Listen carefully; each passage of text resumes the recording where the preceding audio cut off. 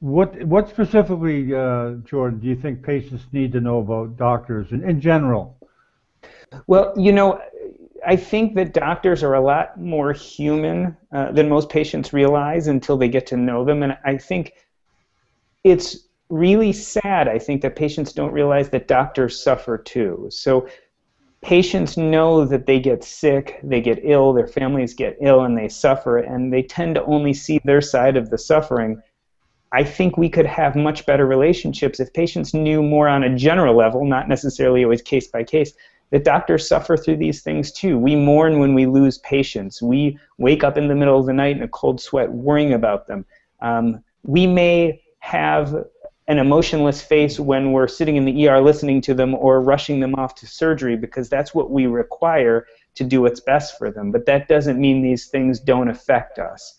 And I think when patients and doctors see each other as full of emotion and real life and understanding and empathetic, I think we'll have stronger relationships. I think we'll have more healing relationships. Do you think